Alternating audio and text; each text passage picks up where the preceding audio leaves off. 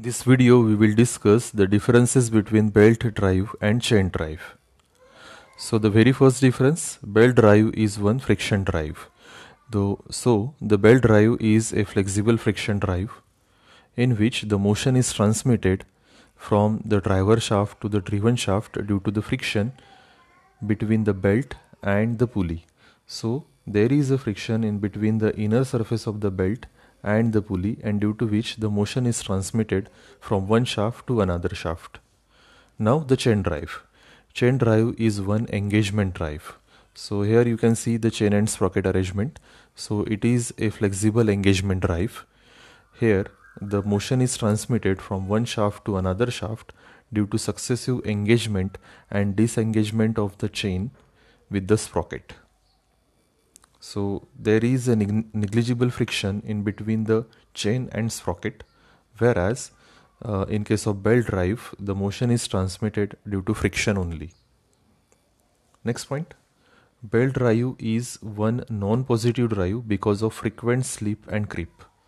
So here the motion is transmitted due to the friction in between the inner surface of the belt and the outer surface of the pulley.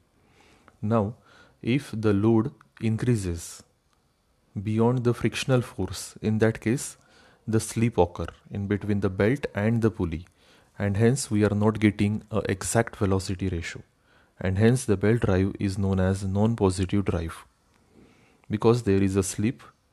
Okay. Now the chain drive. Chain drive tend to offer a positive drive as it is free from the slip.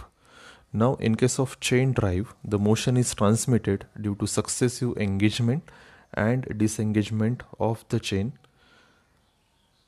from the sprocket. Okay, so here the chain do not slip over the sprocket, and hence we are getting exact velocity ratio, and hence the chain drive is also known as a positive drive. Next point, belt drive is preferred for medium to large center distance. Now there are different type of drives, and these drives are used for transmitting the power from the prime mover to the machineries. Okay, so the various type of drive like gear drive is used when the distance is less. So whenever we want to transmit the power from one shaft to another and that distance is within 1 meter, in that case we can use the gear drive.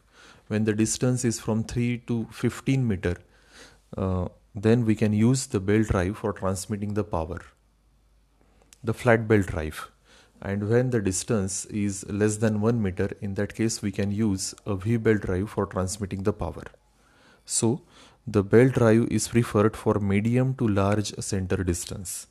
Now the chain drive is preferred for small to medium center distance. So the chain drive is used for transmitting the power for small to medium center distance, because if we want to transmit the power over a large distance, in that case we have to use a long chain, and the chain is comparatively heavier than the belt. So ultimately your system weight will increase, and hence the chain drive is preferred for small to medium center distance. Next point, only one face of the belt can be utilized for transmitting the motion and power. So in case of belt drive, only one side can be used for transmitting the power. So here you can see only this inner surface of the belt and the outer surface of the pulley comes in contact while transmitting the power, whereas in case of V belt, only the outer two surfaces of the belt come in contact while transmitting the power. Whereas in case of chain drive, both faces of the chain can be simultaneously utilized for transmitting the motion and power.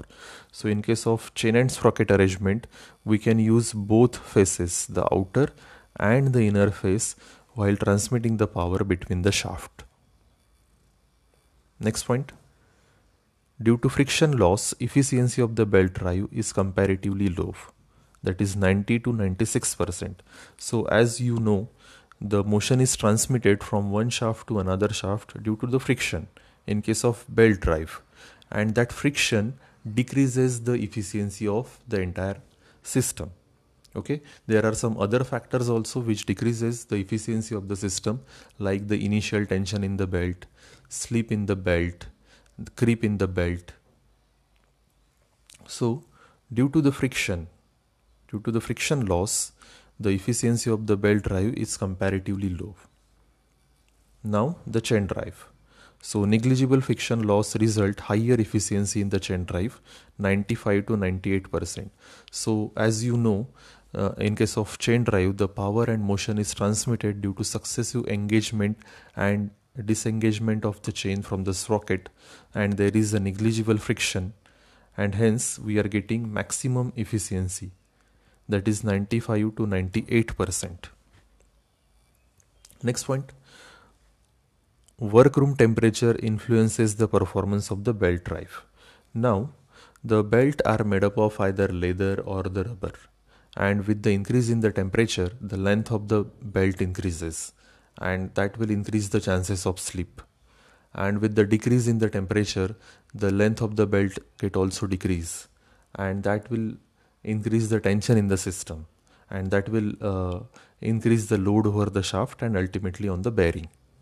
Okay, so the workroom temperature influences the performance of the belt drive. Now the chain drive. Chain drive is usually not affected by the workroom temperature. So a small change in the temperature does not create any changes in the length of the chain. Okay, and there will be no slip in the chain drive, and there is no the load will not get increased in case of chain drive with the change in the temperature. Then the belt drive. Although belt drive is commonly used for parallel shaft, a quarter turn belt can be employed for perpendicular shafts also.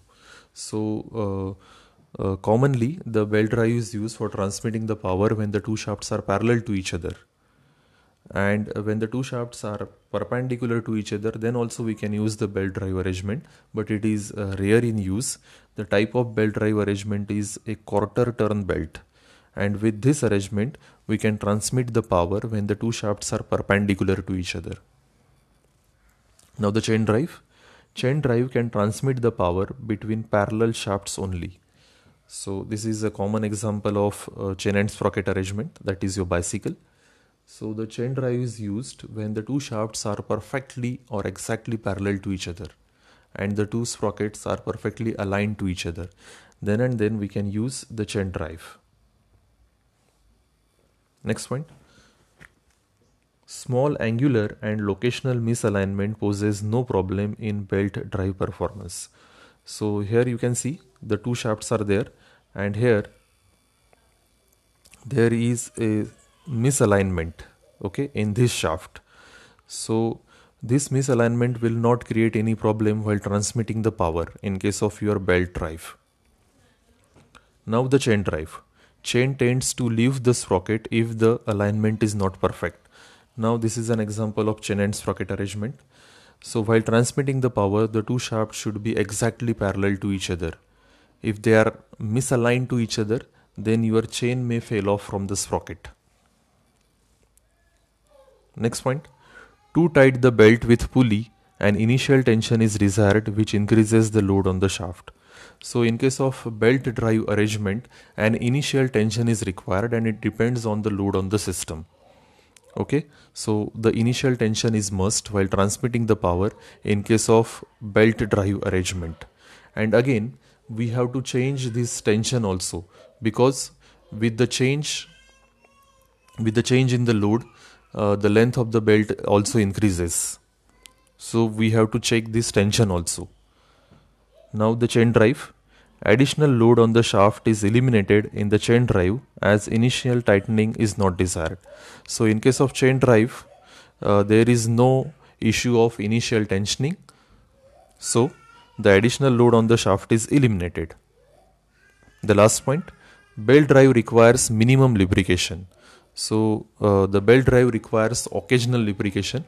Too much lubrication is also not desired because the belt may slip off from the system. Now the chain drive. Chain drive requires proper and regular lubrication for longer life. So chain drive requires a regular lubrication, it do not require the full lubrication which is required in case of gear drive, but the regular lubrication is required. And also the cost of lubrication, that also should be considered while considering the economics of belt drive and chain drive. So thank you so much for watching my video. Thank you.